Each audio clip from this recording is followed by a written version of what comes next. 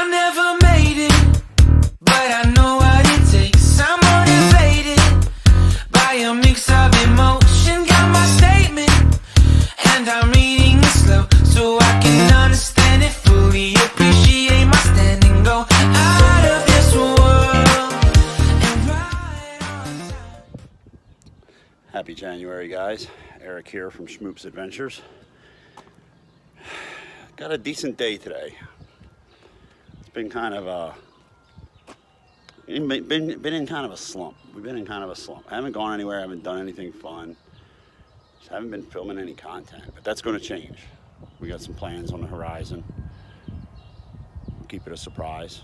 See some stuff coming up. So, decided to take advantage of the nice day today and do a little work on my car. I've had this Mercedes-Benz C350 for about 3 years now, and it's been completely stock until this weekend.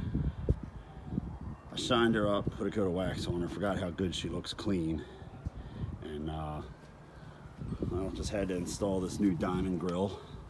I've got the carbon fiber God hand style front end splitter coming for it. Also ordered carbon fiber rear wing back here, and one of the other upgrades I'm doing is we're doing the C63 rear diffuser with the dual tailpipes on each side, and when I do that I'm going to do the resonator delete and replace the resonator with an X pipe, give her a little more sound. Not too loud though, it's still a Mercedes-Benz. I call her Emmy for ME, Mercedes Embrace, because I embrace this beautiful car.